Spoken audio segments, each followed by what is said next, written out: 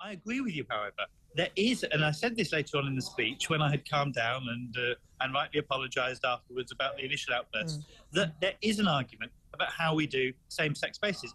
As a gay man, I actually really appreciate sometimes single-gender spaces to be able to be with other men, other gay men usually, to be able to talk about sensitive issues. And I know that my women friends and colleagues, for a safety level, even more important, appreciate and need that as well.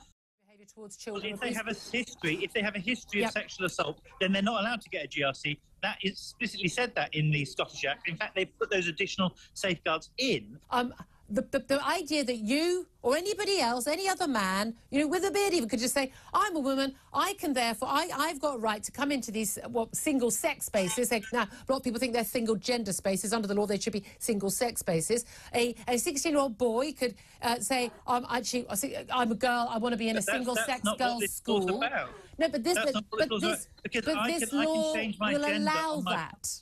No, I can change my gender on my passport and driving licence already as self-ID without this particular law changing one way or another. Now, there is an argument that you might want to put extra safeguards on passport and driving licences, but those are the forms of ID that people check. No one has ever asked me for my birth certificate. The last time I used my birth certificate, I think, was when I first applied for a passport, you know, kind of when I was probably about the age of 13.